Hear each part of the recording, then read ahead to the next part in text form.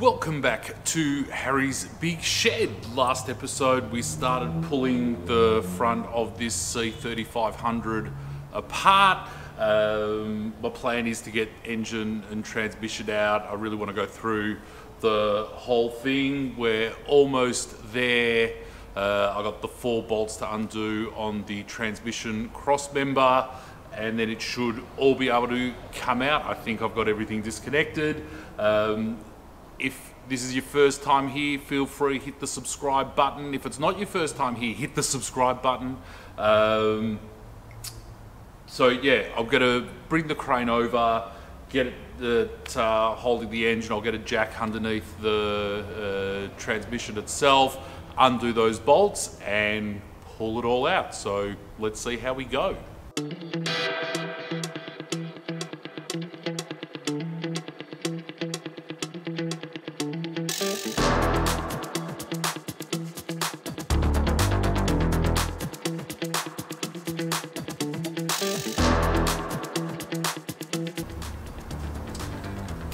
We have a major snag.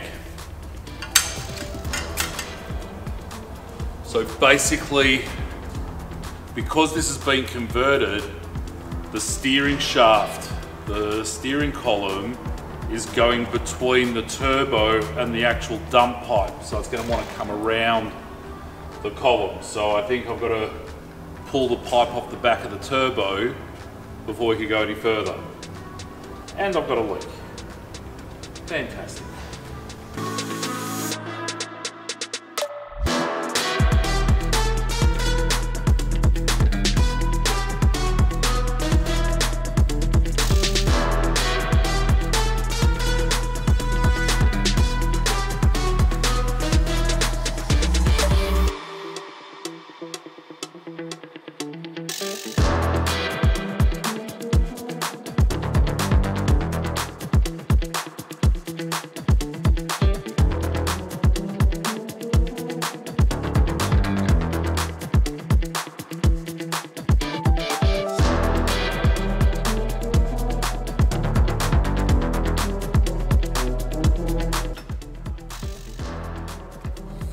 Yeah, baby.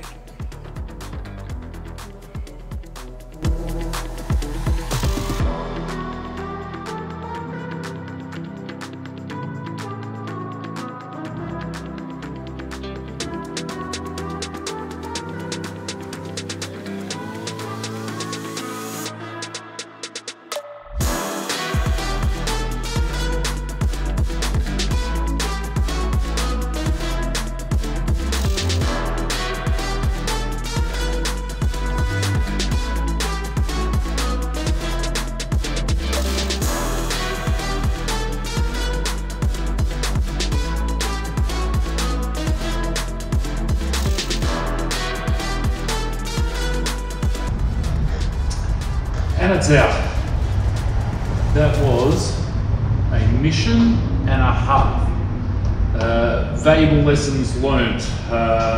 Because it's been converted, I've had to pull the turbo and dump pipe off. Because the chassis comes in like that, you've got to remove the crossover pipe. Even if your truck's still left-hand drive, if you're watching from the States, you'd be going, why would you have the steering wheel on the other side? But that's the law here in the good old land of Oz.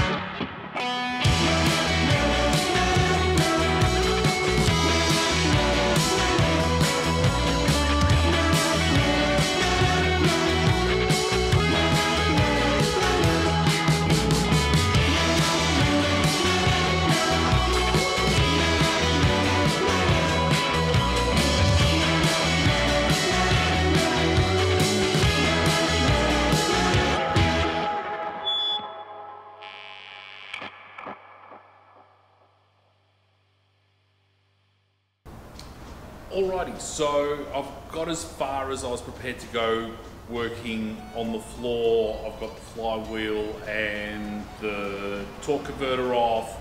I've got all the ancillaries off with the exception of the water pump. Grabbed my engine stand, so now it's just that little bit easier, going to be that little bit easier to work on. I'll be able to flip the motor over, and I'm just going to keep on pulling bits and pieces off, trying to work my way methodically down to the actual block, and then we'll take the heads off.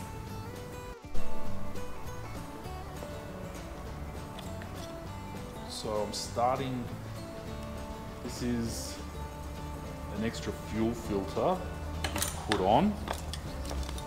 While I'm doing this, let me say I am really concerned about what we're going to find when we open this engine up, because I must say that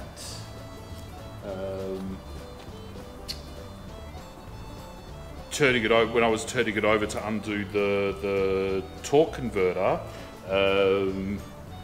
it seemed to have really low compression. So it was just far too easy to turn over, and I think you may be able to see that's part of the head gasket sticking out of the block. So at some point that's just gone bang right out of the block. So as I say, so far it's not telling a good story. We're going to persevere until we know exactly what we're dealing with. So that's off that end. That's going to the original fuel filter. There.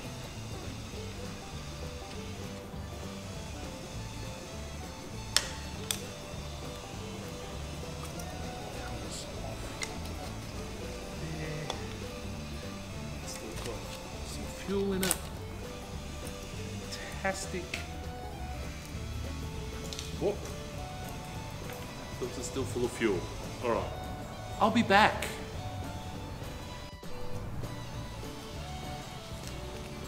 This is the factory fuel filter. Obviously the lines run under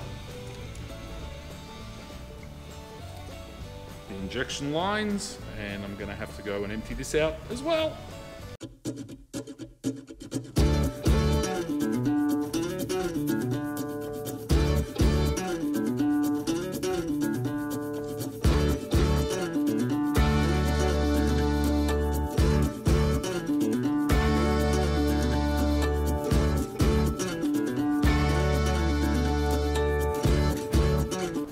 Yeah, I just went to confirm because I wasn't sure. I thought maybe these could be a reverse thread. It should be a standard thread, but it's really tight.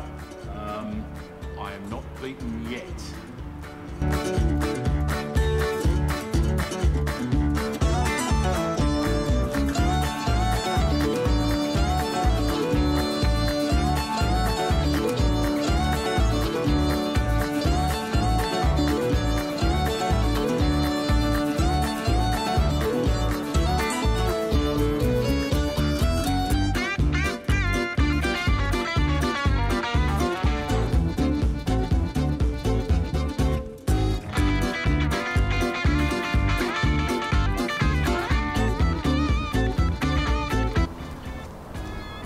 Can change the timing of these pumps. You've got a little bit of play with them to change the time. It's sort of like a distributor on a petrol car. What I'm going to do is take the line off there.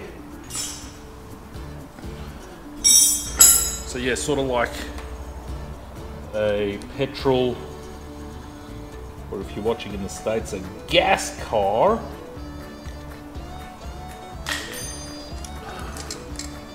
And as soon as I got this injector pump off, I'm putting my tools away because I'm tripping over all the crap I've had to pull out to get this far. And I think it's just going to make my life easier to start again.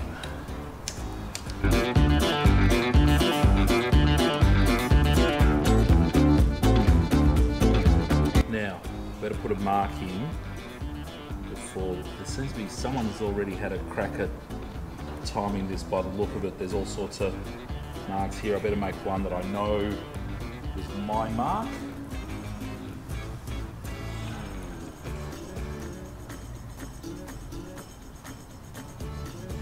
About here.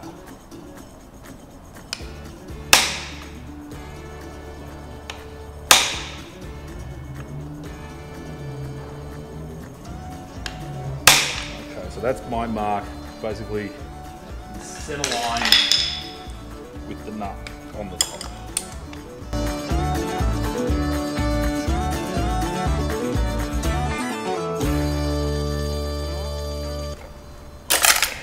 Ha!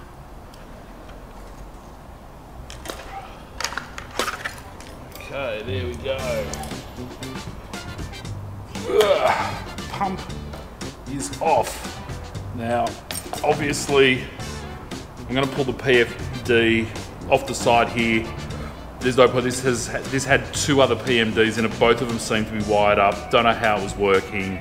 But yeah, there's just no point in leaving that there. May as well keep it as a spare for whatever reason. Apparently these things have a habit of just getting hot and dying.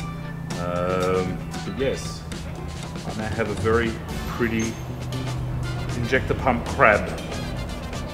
So, there we go.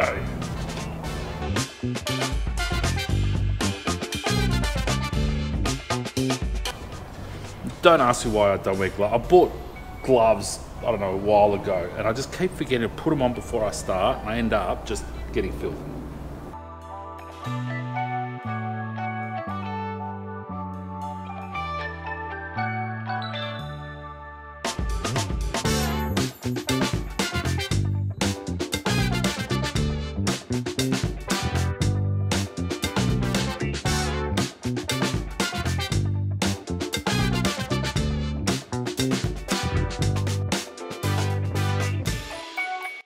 Alrighty, well, that's where I'm going to leave it for today.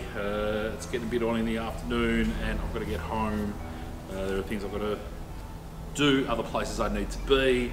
I think we've made some really good progress here. So next step is going to be to remove the rockers, the push rods, and then pull the heads off. I